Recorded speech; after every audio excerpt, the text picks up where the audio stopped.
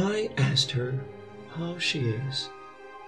She answered, as usual, I'm both living in the past, for I know him, and he knows me. I experienced him, and he experienced me. I made him, and he made of me. And fear him from the merciless present and the scavenging future. I said, the prison that you avoided has gone to where you usually go, and the future will always ignore you as long as you refuse to meet him. Let me advise you, I told her. Run to him, because it's over there where the sun rises.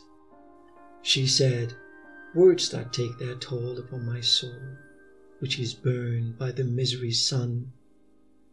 But is there any way to the smiley mouth town without effort which makes me sick of it? Is there any hope to shine my face without the decision that I have already postponed?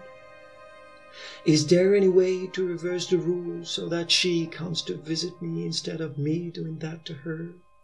For as you see, I have been tired of waiting and running backward, being disabled by the hope's mirage, which for the most part turns into pain in a blink of an eye.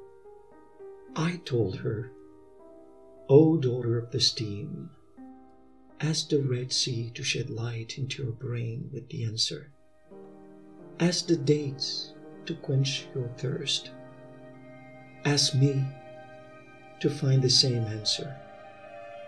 There is neither knight except you, nor horse except your strict decision. Ride it and can beat the wind toward your aim as long as it is vibrant. The present is leaving to where you usually escape. As for the future, it will continue ignoring you as long as you fear it.